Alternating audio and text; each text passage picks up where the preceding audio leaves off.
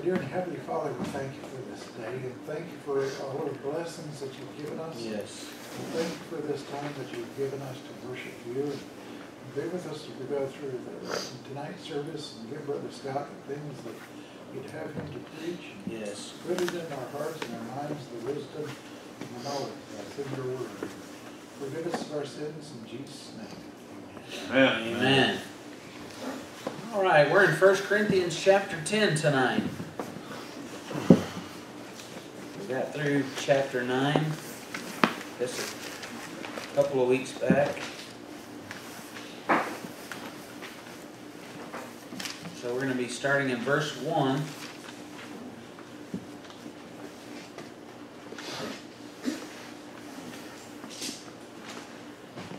We're going to read down to verse 11.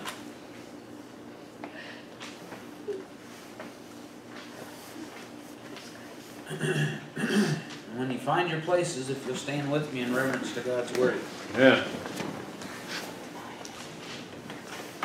Starting in verse 1, he says, Moreover, brethren, I would not that ye should be ignorant, how that all our fathers were under the cloud, and all passed through the sea, and were all baptized unto Moses in the cloud and in the sea, and did all eat the same spiritual meat, and did all drink the same spiritual drink.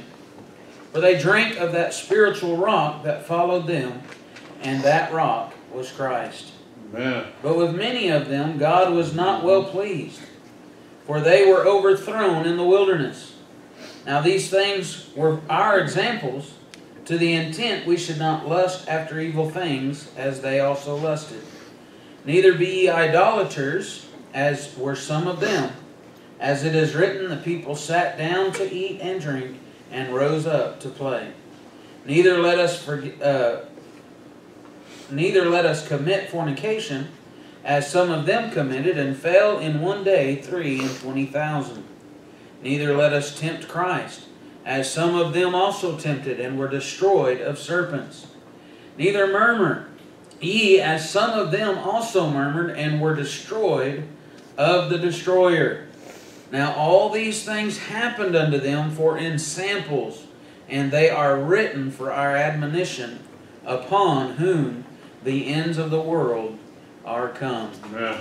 Lord, we thank you tonight for these ensamples and examples, Lord, that we can look at, and Lord, that we can understand, Lord, by searching your scriptures, these things that you would have for us to know, Lord, that we would walk in your paths, Lord, that we would walk in the paths of righteousness for your name's sake.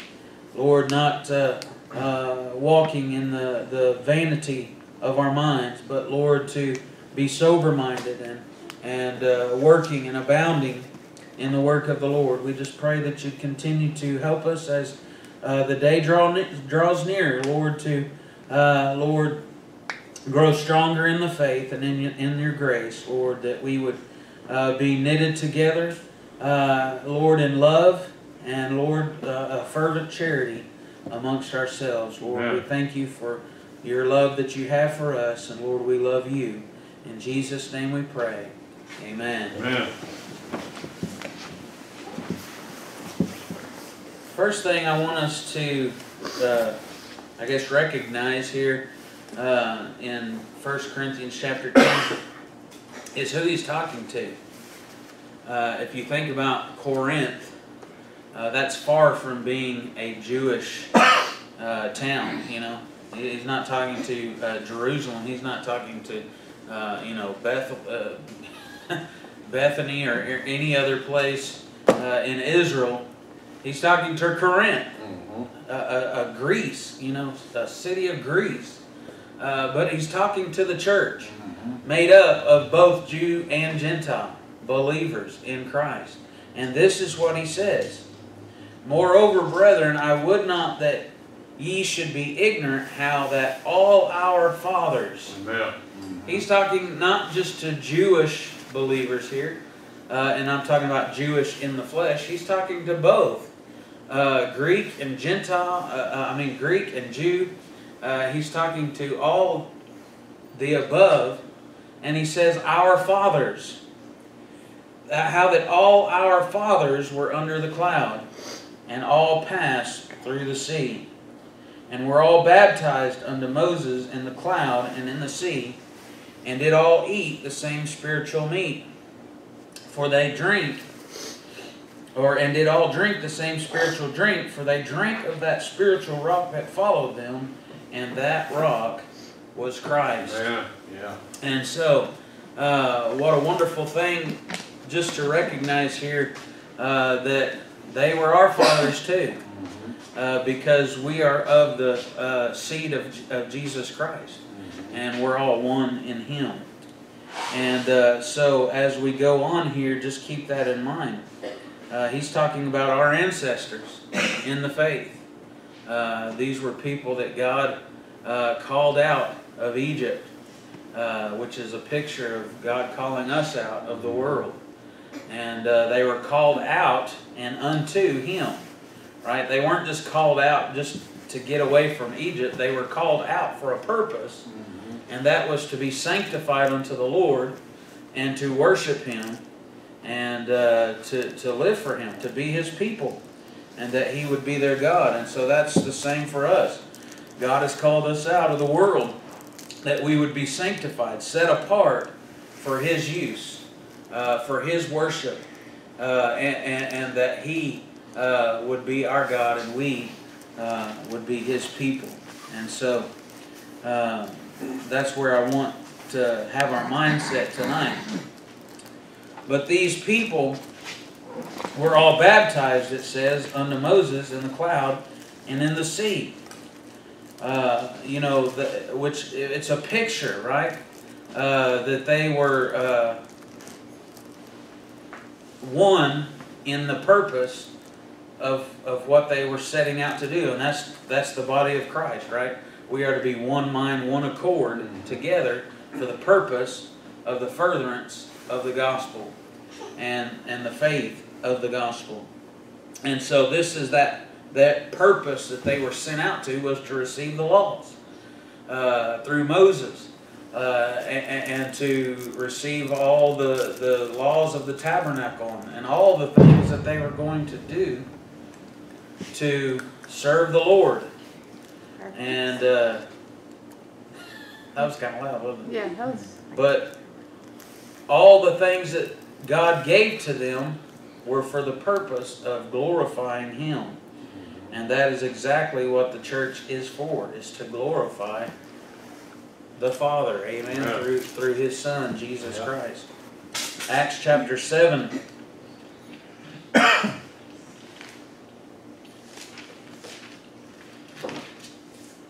And here in the message of Stephen, Acts chapter 7 and verse 37.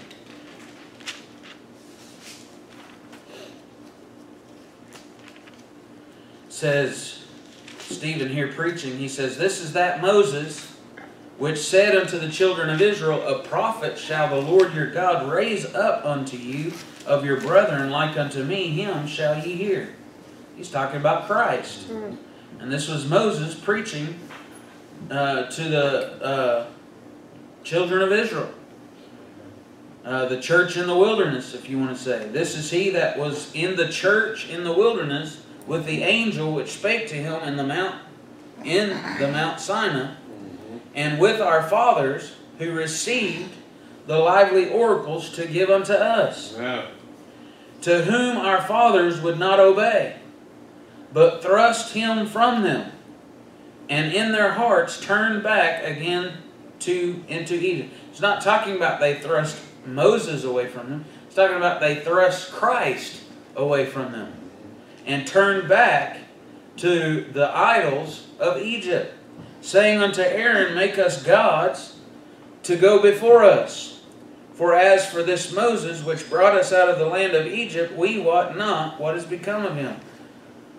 You know, Moses probably died up there on the mountain, so we might as well just serve the gods we can. I mean, it's silly, but, you know, that's the way we are sometimes if we're not careful. We give up too easily in our purpose for Christ. When we're set out for something, so many times people use just the silliest excuses of why they don't remain faithful to the purpose that God's called them to. And they made a calf in those days and offered sacrifice unto the idol and rejoiced in the works of their own hand. Anything you put before Christ is idol worship. And they put the gods of Egypt before Christ. And it was Christ, because it says here that they were all baptized unto Moses and did eat. And what is baptism? It's the picture of the death, burial, and resurrection of Jesus Christ. And all did eat the same spiritual meat. He's not talking there about the manna that which fell from heaven. He's talking about Jesus Christ. They all partook of the faith in Christ that Moses preached unto them about this prophet who the Lord would raise for them like unto him, that would save them from their sins. And all drank the same spiritual drink. For they drank of that spiritual rock that followed them, and that rock was Christ. That's right. Okay? Verse 42, then God turned and gave them up to worship the host of heaven. Now this is later on. But they began to worship the host of heaven. In other words, the stars, the planets. Ancestors. What people do today, you know, in the signs, you know, what's your sign? Scorpio, Taurus, all these different signs, and what's your horoscope, and all the, I mean, it goes way back. It's nothing new to our time. This is stuff that goes way back, that they worship the host of heaven and all the stars and things like that. It says, as it is written in the book of the prophets, O ye house of Israel, have ye offered to me slain beasts and sacrifices by the space of 40 years in the wilderness?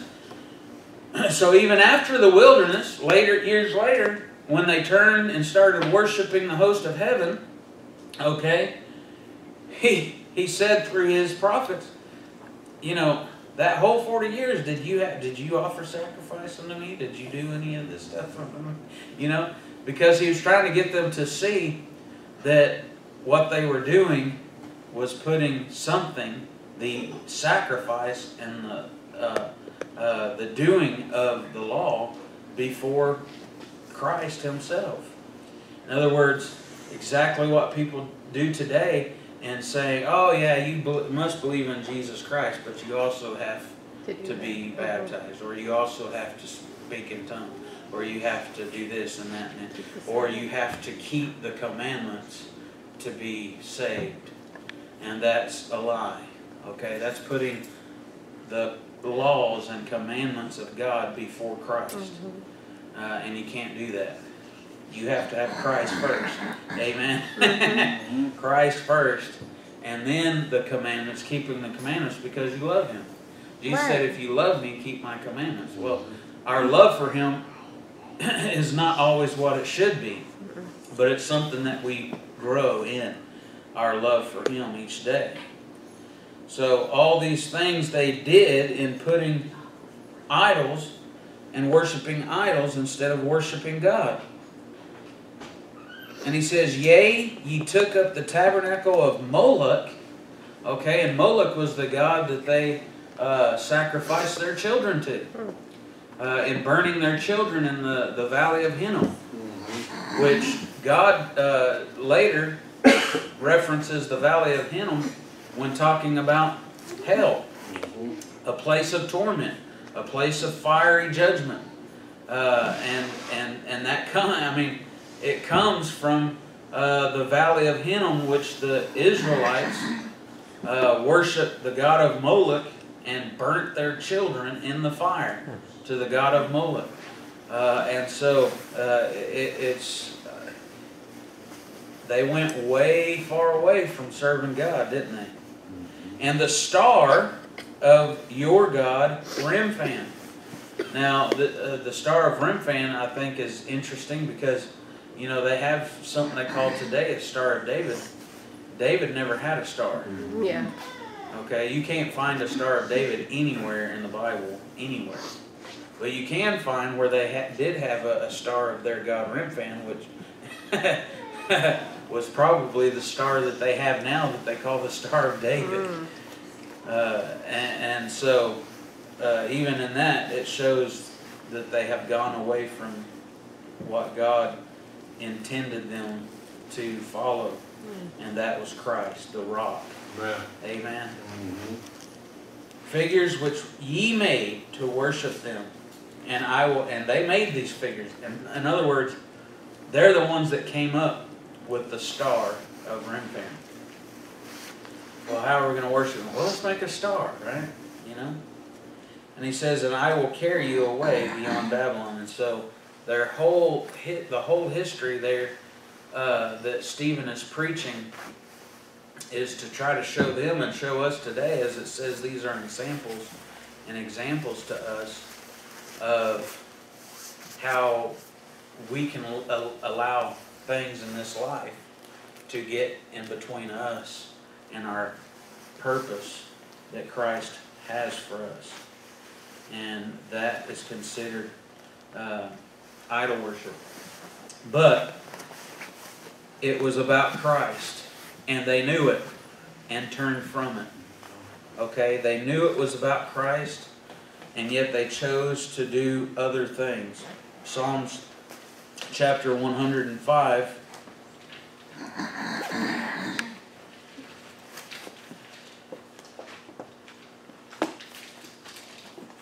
Now, not everything might have been clear to them on what was going on. Because sometimes when you're in the middle of something, it's hard to figure out what God's doing, right? Until after you're through it and you look back on it and you think, well, wait a minute. Look at this, look at that, look at that. You know what I'm saying? Yeah. So they might not have understood everything, but they understood enough to know that it was about the promise of Abraham. And the promise of Abraham was Christ. Okay?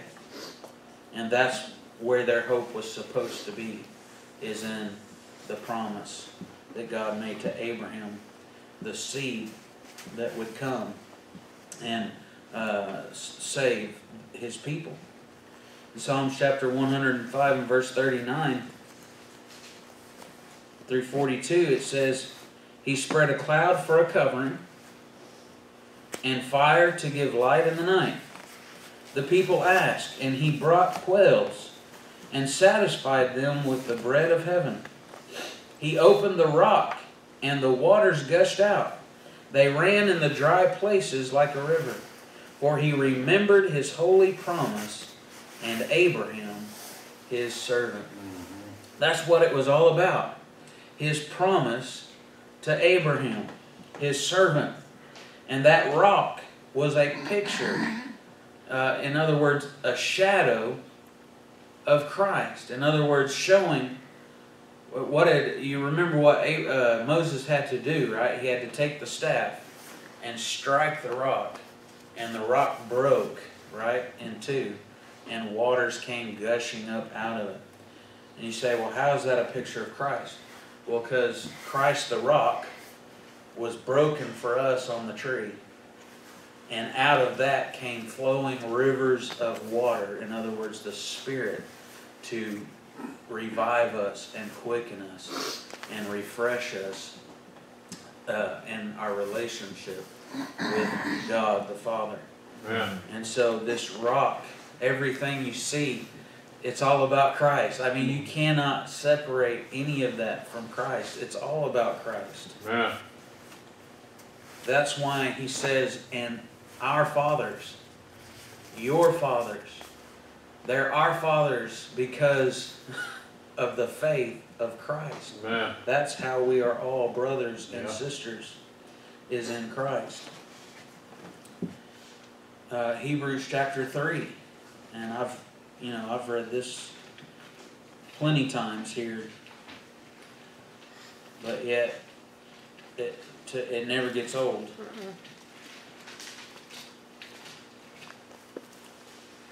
Because it's so amazingly clear, and so many people don't even grasp it.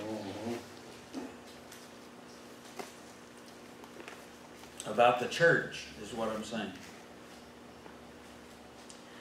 That Christ is the rock, amen. And those that are founded upon Him in faithfulness to His purpose are His house, the church. Hebrews chapter 3 verse 1 says, "Wherefore, holy brethren, partakers of the heavenly calling, consider the apostle and high priest of our profession, Christ Jesus, who was faithful to Him that appointed him, as also Moses was faithful in all his house. For this man was counted worthy of more glory than Moses, inasmuch as he who hath builded the house hath more honor than the house." So Yeah. the house that Moses built, or well, the house that Moses was faithful to was the house that Christ built. And what house is that? Well, it's His church. For every house is builded by some man, but He that built all things is God. And Moses verily was faithful in all his house, as a servant for a testimony of those things which were to be spoken after. But Christ as a son over His own house. And you can find that many places in the Scripture. Isaiah 66, Revelation chapter 12, talks about the woman, and she had a son. Well, that's Him being a son over His own house, because the woman was His house, amen, which is His bride, but yet He became a son of His own house, born through the faith and the promise of Abraham, which Abraham did what? He went out looking for a city in Hebrews chapter 11, whose builder, which hath foundations, whose builder and maker is God. Okay? So Christ built the house, became a son, was born in the likeness of man, became a son over His own house. Amen. And Isaiah 66 talks about, who's heard such a thing? That He was born before she ever had birthing pains. Right. In other words, the birthing pains that the church went through came after He was born. Right. Which is the persecution of the church after His ascension, which has gone on for, I mean, we're still going through it. Yeah. In many places in the world. And we're all looking for His return. Amen? Yeah. But Christ as a son over His own house, whose house are we, if we hold fast the confidence and the rejoicing of the hope firm unto the end. Now some people who don't understand the Scriptures because they don't study them, or because they believe man's teaching on the subject, would say this is talking about salvation. That it's saying here you can lose your salvation. But it's not talking about salvation, it's talking about the house. It's talking about the church. Yeah. What he's saying is you can be a part of the church if you hold fast your confidence and rejoicing and hope firm unto the end. But guess what? If you don't, you're going to miss out, just as the Israelites who murmured against Christ back in the wilderness were consumed and never even got to see the promised land. Even those who went wandering around in the wilderness for 40 years, right? Because God was not well pleased with them. Does that mean that they're not going to be in heaven someday? Some of them might not be, some of them might be. Who knows? Because sometimes people follow someone in ignorance and get judged for it, right? And probably the people who were the ones leading the charge on the thing, maybe those were the ones that weren't saved. Who knows? But isn't that the same way today? There's probably a lot of lost preachers and false teachers who are leading people who are truly saved in error and the wrong way, and they're going to miss out on the blessing of the house of God. Amen? Yeah.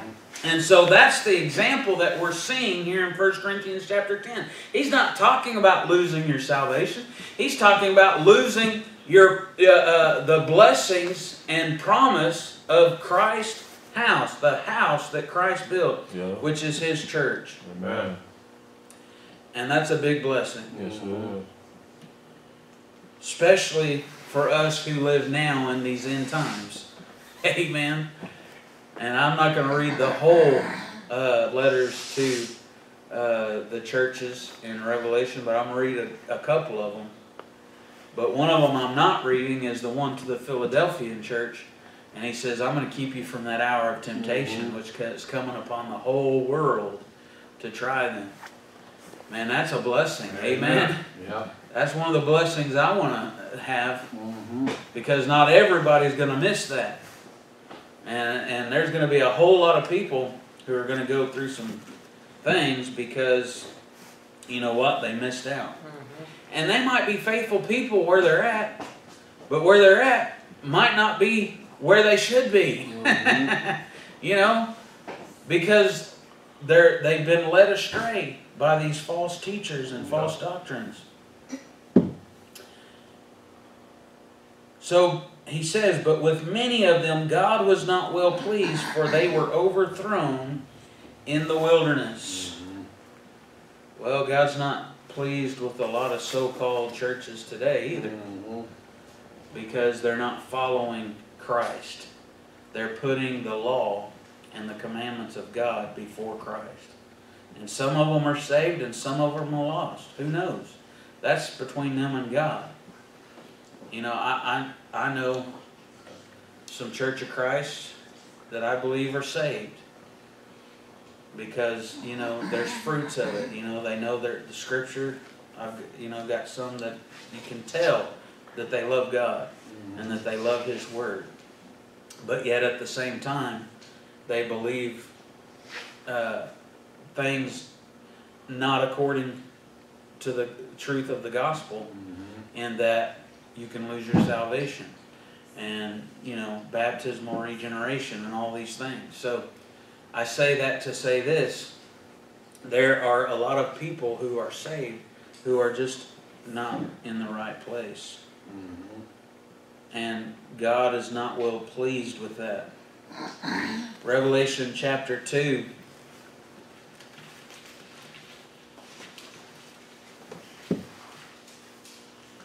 And then you have a lot of them that are deceived, thinking that they're saved because they're holding to the commandments, or they think they're holding to the commandments. No flesh can be justified by the law in the sight of God, because we can't keep it perfectly 100% of the time. But they think they are, right? Right. Yeah. Revelation chapter 2 verses 1 through 7 says, Unto the angel of the church of Ephesus write, These things saith he that holdeth the 7 stars in his right hand, who walketh in the midst of the 7 golden candlesticks. Now the 7 golden candlesticks he's talking about is the church. It tells us that in chapter 1. He says, I know thy works, and thy labor, and thy patience, and how thou canst not bear them which are evil. That's a good thing to have. There's a lot of churches like that. Yep. Church of Christ, they can't stand the evil. Even Catholics. You know, Catholics have some damnable heresies that they teach in their churches, and yet there are a lot of things they stand for that I agree with. They're against abortion. They're against a lot of things that I praise the Lord they're against. Right? But they're not holding fast to the whole thing, right? Right. The full counsel of God. And thou hast tried them, it says, which say they are apostles and are not, and hast found them liars. Well, praise the Lord for that. And hast borne and hast patience for my name's sake, hast labored and hast not fainted. Nevertheless, I have somewhat against thee, because thou hast left thy first love. Yeah. And who's that? Christ. What have they replaced him with? It says that they have not fainted, and they labor, they work hard. What is that talking about? Word. Right. It's like what he preached to the Galatians, right? He said, who hath bewitched you? He said, you started out right. Your faith was in Christ, right? You got saved, right? Yep. But now you're turning back to the law for your righteousness. That's exactly what he's talking about here. And you go read Ephesians, man, it's got so much about the church in it. It's crazy, right? Yeah. And praise God for that. Right. But they left their first love, and that they've turned to the commandments and hating evil and focusing on that, you know, and that's what they now believe makes them righteous. That we hate evil and that we're keeping the command. That's not what makes us righteous. What makes us righteous is Christ. Amen. And Christ alone. Okay. So he says, remember, therefore, from whence thou art fallen. He's not saying they've lost their salvation. They say they're fallen from grace. Which means, again, they're trusting in their works as their righteousness and not in Christ alone. Or else I will come unto thee quickly, and will remove thy candlestick out of his place, except thou repent. Again, you have to understand one of the most basic principles in the Word of God. There's a huge difference in the kingdom of God and the church of Christ. And he's not saying that they are going to be removed from the kingdom of God, but they will be removed from the church of Christ, the bride of Christ, which is what the golden candlestick stands for. And as it tells us in verse 20 of chapter 1, the mystery of the 7 stars which thou sawest in my right hand, and the 7 golden candlesticks. The 7 stars are the angels of the 7 churches, and the 7 candlesticks which thou sawest are the 7 churches. So he's saying you're going to cease from being a church because you start out well. And Ephesus did start out well, amen, and believing and trusting solely in Christ as their salvation and righteousness and justification and sanctification and all that, and now have turned to the commandments as being our righteousness. Well, we gotta watch out for that, don't we? Yeah. And that's the exact picture that we see the children of Israel in Moses' time. What they did is they turned from their faith in Christ and made idols. Well, that's exactly what they're doing with the commandments of God when they turn from Christ and make the commandments something that is for righteousness and sanctification and all those things. You've missed it. Jesus said, if you love me, keep my commandments. In other words, it's our love for him that's going to drive us to do his commandments. Not our wanting to be righteous, because we are righteous. It's the blood of Jesus Christ that cleanses us from all sin, not the keeping of the commandments. And I know we know that, but I'm driving it home, amen? Because I want us to know it firmly and soundly, amen? Because there is so much deception in the world today. You have to be so careful in what you hear and the little things people try to twist, and they'll make it sound like they're saying one thing when they're really saying another thing. And you really got to be careful of what they're saying, right? And they'll use certain scriptures to try to make it really sound, like they're speaking truth, when they're twisting it and making it not what the Bible clearly states. Okay, look down to verse 12 through 17.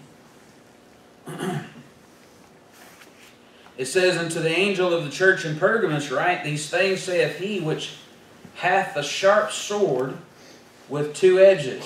Well, we know what that is, amen?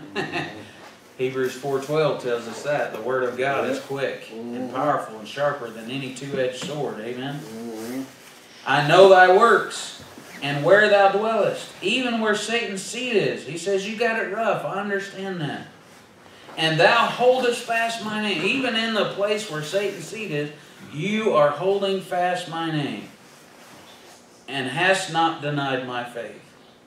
Even in those days wherein Antipas was my faithful martyr, who was slain among you where Satan dwelleth. But I have a few things against thee, because thou hast there them that hold the doctrine of Balaam.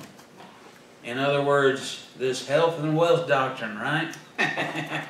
In other words, you're serving God for the blessings. You're serving God so you can be rich. You're going to give $100 and God's going to give you 1,000, right? Because He says He'll give it pressed down, shaken together, and running over. You just give $100 and God's going to turn it around and He's going to get you a brand new car. Right? That's the doctrine of Balaam. It's this health and wealth doctrine that we see rampant through churches today. Right? Name it and claim it. Oh, God says if two people agree on something that He's going to give it what they agree on. Let's just agree on this and God's going to do it, right? Because it's all consumed upon their own lust is what it's about. It's not serving God because of your affection for Him. Because of what He's already done for you. Right. It's serving God because of what He's going to do for you. Right. Not because of what He's done for Right. you. And there's a big difference. Yeah. It sounds so close though. They make it sound so good. But what it is, it's serving God on the basis of, oh, He's going to do this and He's going to do that. And I'm serving God because He saved my soul and I'm a worthless, low-down sinner. Amen. Amen? Yeah. There's a huge difference. And they had those that hold the doctrine of Balaam, who taught Balak to cast a stumbling block for the children of Israel. And that is to serve God according to their lust. Job, he said, I'll serve God if He slays me. Amen. That's the kind of service that God wants. Amen. God doesn't want us serving Him because we want a new car, or we want a new house, or we want a fancy job, or whatever. God wants us serving Him because we realize that He has already done everything for us that we could ever ask for. Amen.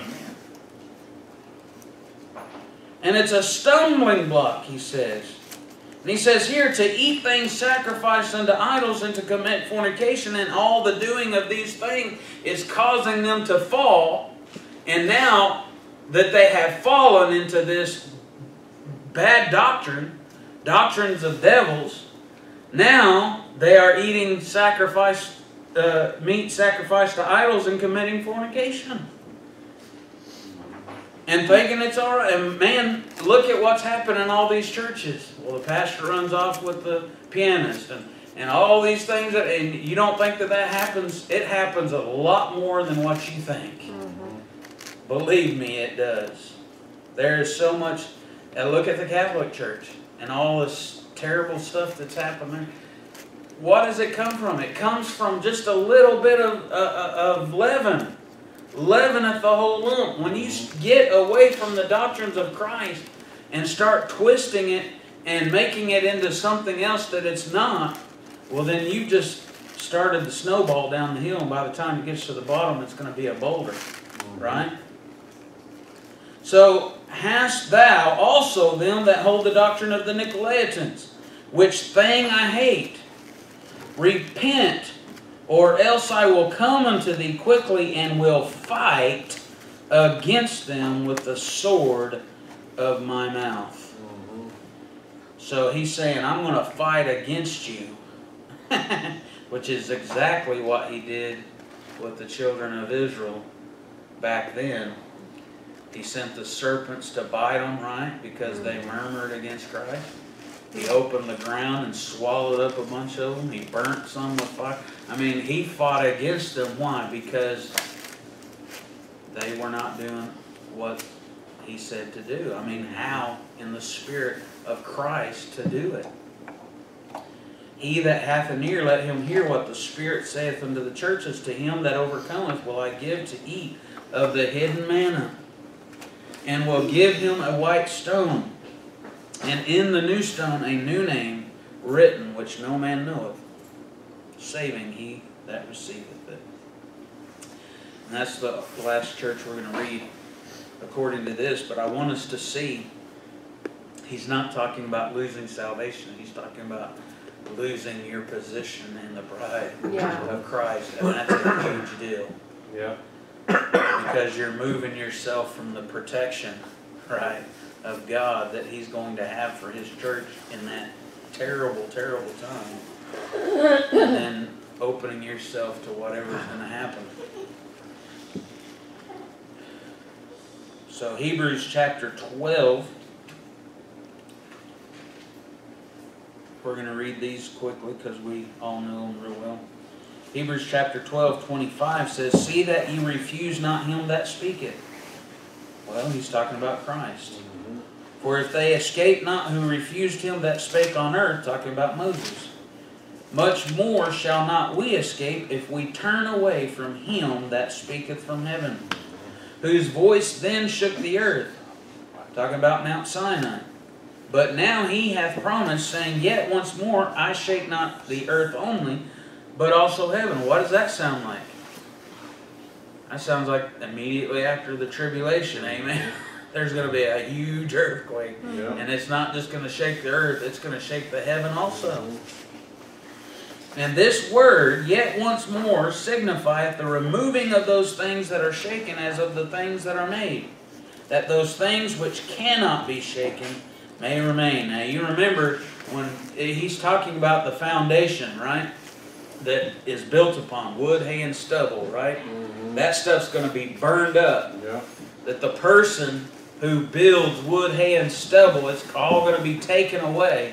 But he's going to be saved, yet so as by fire. Yeah. Right? In other words, by the skin of his teeth. Brother Damon likes to say, finer than frog hair, right? Because, you know, you can't really see. I mean, it's just going to be, that's all. I mean, that tells us what's going on here. Is that there's a lot of people that's building wood, hay, and stubble instead of gold and silver and the things that are of the pure Word of God. So those things are going to be shaken, that those things that remain will be there, you know, that only those things that are remain are there. "Wherefore we receiving a kingdom which cannot be moved." Now the kingdom cannot be moved. Once you're saved, you are saved. But I'm going to tell you what, there's a lot of blessings and rewards that you can be taken away from you when you're not faithful. "Let us have grace whereby we may serve God acceptably." Now, we're not serving God so that we can have a kingdom. We're serving God because we've already received the kingdom. He says, "Wherefore we receiving a kingdom." We've already received it. Amen. We've already been made citizens of Christ's kingdom. Now, because of that, let us have grace whereby we may serve God acceptably with reverence and godly fear. Why? Because just because we're saved don't mean that we can't be judged. For our God is a consuming fire. Yes, we're saved, but now it's time to serve God because we're saved and because of what He's done for us and because He's saved us from our sins. And remember that if we don't, there's still a price to pay. It's not our salvation, but you know what? Our God is a consuming fire, and He's going to melt everything that is not eternal. Amen? That is not those things which cannot be shaken. Amen. In chapter 10, verse 28 through 31. Again, he says, "He that despised Moses' law died without mercy, under 2 or 3 witnesses. Of how much sore punishment suppose ye shall he be thought worthy, who hath trodden underfoot the Son of God, and hath counted the blood of the covenant wherewith he was sanctified in holy thing." Same thing, exact same thing we're talking about, of those who have accepted Christ, and once they are saved, then they turn from that foundation and start building wood, hay, and stubble for their righteousness and their holiness as it comes from the law or the commandments of God. That's exactly what he's talking about here. And what they're doing is counting the blood of the covenant wherewith they were sanctified, an unholy thing. In other words, not able to make them holy. Not able to make them good enough. Right? Yeah. and hath done despite unto the Spirit of grace. And grace is a gift. If he said, if it's works, it's no more of grace. Because works is not grace. If it's grace, it's no more of works. That's what he says in Romans. Yeah. And so they've done it despite the Spirit of grace. They've been saved by grace. For by grace are ye saved through faith, and that not of yourselves. And they've turned away from that to now live their life like they got their salvation by how good they were. Exact what he's talking about, what Moses did. Or not Moses, but those who despised Moses' law. Is they understood it was about Christ and turned from Christ to serve other things. And later on, in Jesus' time, it wasn't the idols of the countries or people around them. They had taken the laws of God and made those their idols that they served and worshipped. To the point that they had added to it so much of what you couldn't do on the Sabbath day that they wanted to kill Jesus because he healed somebody on the Sabbath day. For we know him that has said, vengeance belongeth unto me. He's not talking about the lost. He's talking about his own people. That's sad, isn't it? I will recompense, saith the Lord, and again the Lord shall judge his people. Why is God so angry with his people for doing this? Because they're supposed to be a witness. Because it's leading the lost people astray.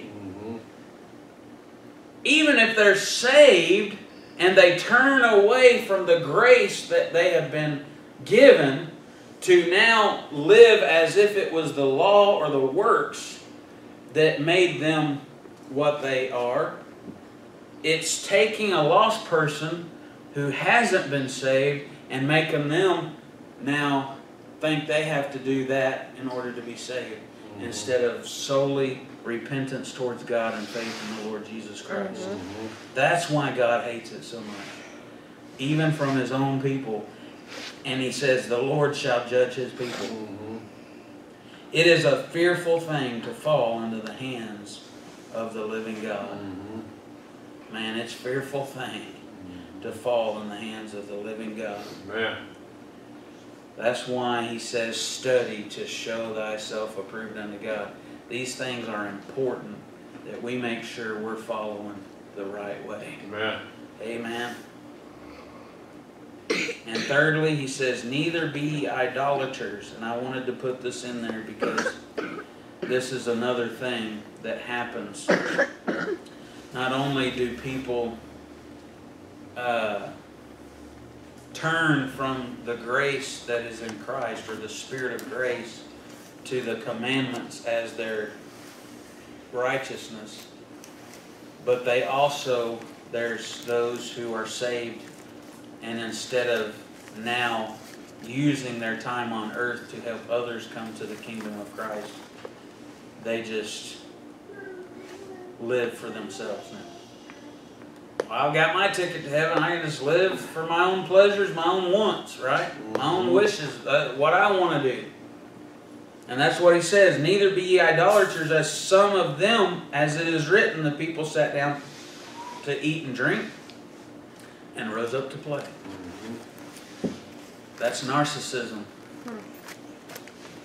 And narcissism is basically boiled down to just selfishness. They only think about themselves. And a lot of Christians have gotten to that church. A lot of Baptist churches, you know, Southern Baptists, they weren't what they are today back in the day. They slowly just kind of moved away from where they were supposed to be. But even some independent Baptists, I mean, you can go down, it don't matter what denomination it is. There's lots of Christians who, now that they're saved, they just fill a seat on a bench at church, and that's all they do. Yeah.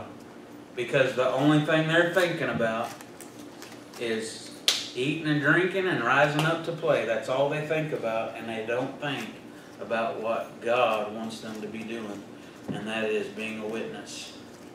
He said, look upon the fields, right? He said it's wide unto to harvest. It's ready. The laborers are few. Mm-hmm. Pray ye the Lord of the harvest, right? That He would send laborers into His field.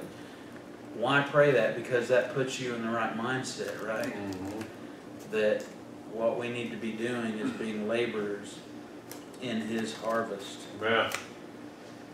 Luke chapter 12. And there's a lot of churches who have stopped doing that. And you know what? They're in jeopardy today because they're not getting the gospel out like they should. Mm-hmm. That they're in jeopardy of God taking their candlestick away. Luke chapter 12, verse 42 through 48. He says, and the Lord said, who then is that faithful and wise steward, whom his Lord shall make ruler over his household, to give them their portion of meat in due season? That's preaching the gospel. Mm-hmm. Blessed is that servant whom his Lord, when he cometh, shall find so doing. Mm-hmm.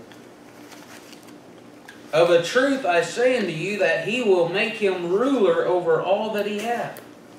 And if that servant say in his heart, my Lord delayeth his coming, and shall begin to beat the men servants and maidens, and to eat and drink, and to be drunken, in other words, selfish, right?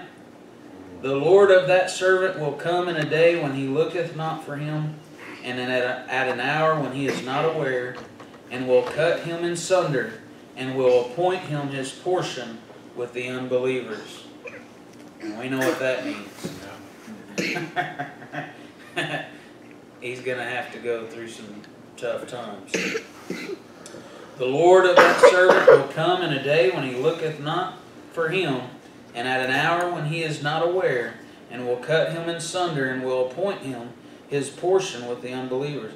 And that servant which knew his Lord's will, and prepared not himself, neither did according to his will, shall be beaten with many stripes. You say, well, what does that mean? Well, it's judgment, right? The Bible says God will judge His people. Yeah. But he that knew not and did commit things worthy of stripes shall be beaten with few stripes. For unto whomsoever much is given, of him shall be much required. And to whom men have committed much, of him they will ask the more. Mm-hmm. So that shows a severity there of the judgment, and those who have been given more responsibility, such as pastors and teachers, the elders of the church, are going to be held more in that judgment for not doing so, as those who are,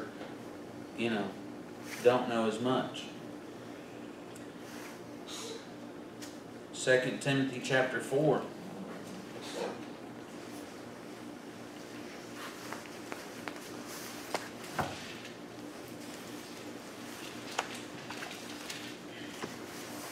Second Timothy chapter 4, verses 1 through 5.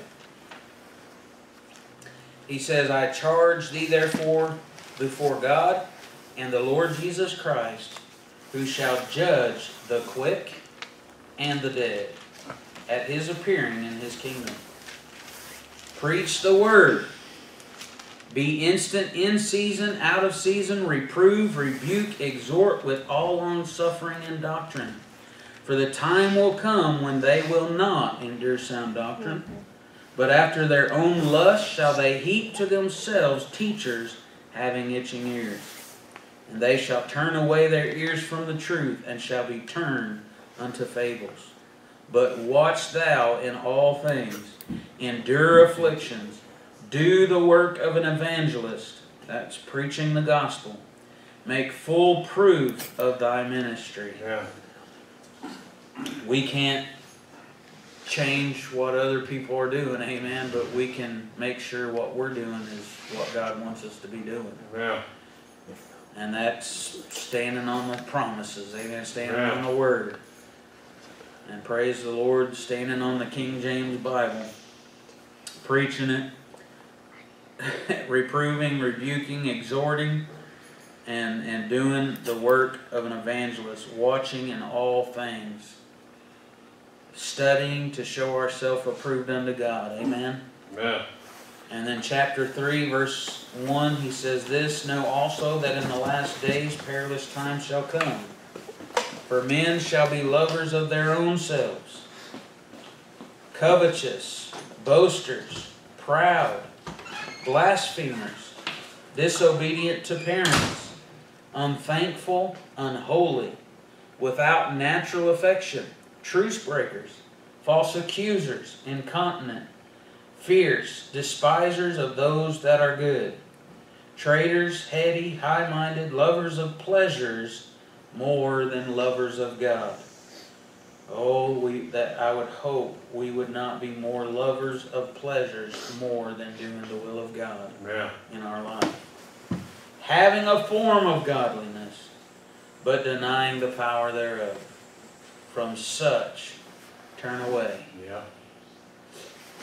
From such, turn away. They are our examples and ensamples that we would not follow in that same example, but that we would work out our salvation, amen, with fear and trembling, to know that we are keeping His word and that we're doing it for the right reasons. Not because we think it's what makes us righteous or holy, but we're doing it because He has made us holy. Yeah. When we weren't worth it. Yeah. I mean, we weren't worthy. I mean, He became our sin, our filthy sin, who knew no sin, that we might be made the righteousness of God in Him. Yeah. That's why we do what we do. If we're serving God, it's because, should be because we love Him for what He's done for us. Yeah. Let's pray. Lord, we thank You tonight for Your word. We just pray that You'd continue to work in our hearts and lives. Continue to lead us and guide us and direct us, Lord, and help us to do those things that are pleasing in Your sight. Lord, not because we want or we think that it's going to make us holy or righteous, but Lord, because we are holy and righteous in Christ. Lord, help us to walk in the Spirit so that we won't fulfill the lust of the flesh. Lord, keep us in Your will so that we're not in Your way and that we're not a stumbling block to other people. Lord, forgive us where we fail You. Thank You for all You've done for us, Your love, Your mercy, and Your grace. In Jesus' name we pray. Amen. Amen. Our altar is open for those who want to pray as we sing. 66. At Calvary. 66.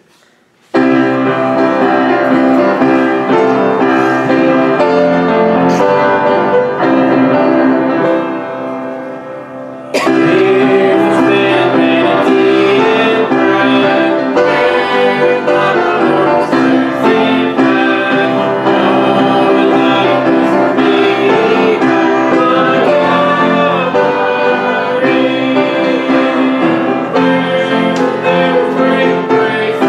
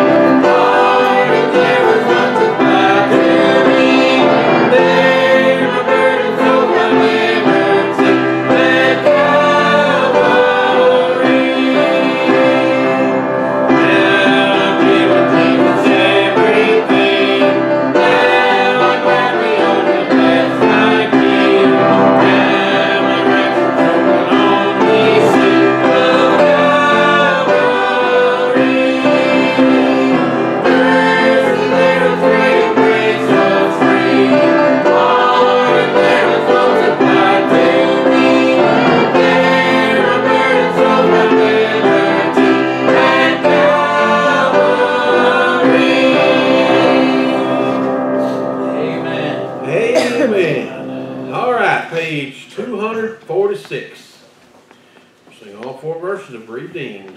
On the last, I'll take up the offering. 2,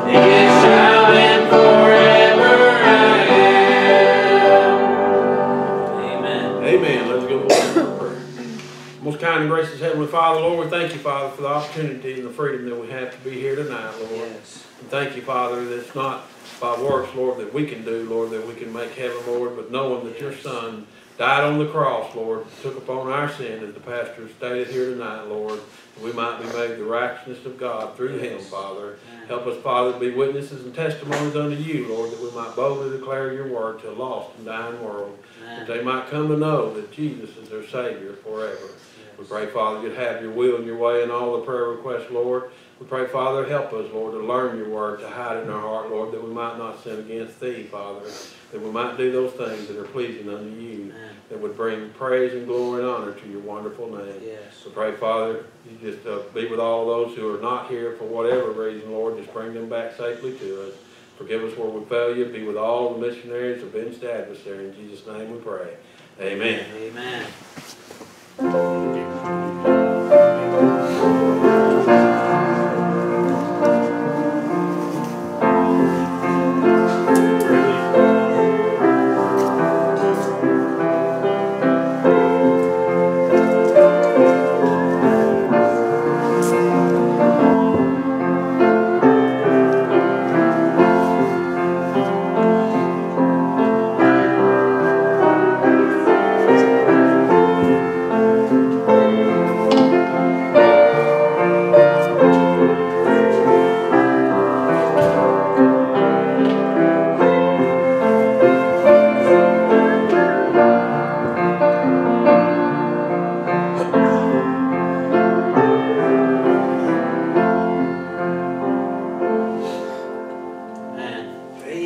All right, kids, y'all gonna come sing?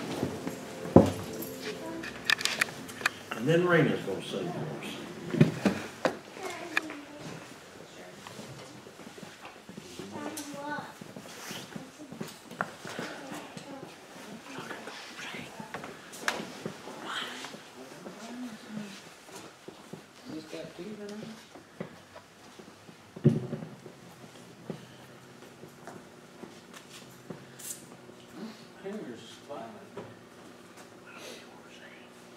Let's sing this little out of mine. This little light of mine, I'm gonna let it shine. This little light of mine, I'm gonna let it shine. Let it shine, let it shine, let it shine. Like it under a bushel, no. I'm gonna let it shine. Like it under a bushel, no. I'm gonna let it shine. Let it shine, let it shine, let it shine. Won't let Satan's light out. I'm gonna let it shine. Won't let Satan's light out. I'm gonna let it shine. Let it shine, let it shine, let it shine. Let it shine till Jesus comes. I'm gonna let it shine. Let it shine till Jesus comes. I'm gonna let it shine. Let it shine, let it shine, let it shine. Amen. Good job. Had three in, three cut out. 3 in, 3 cut out. You just talking about that, later been a few. 3 in, 3 out.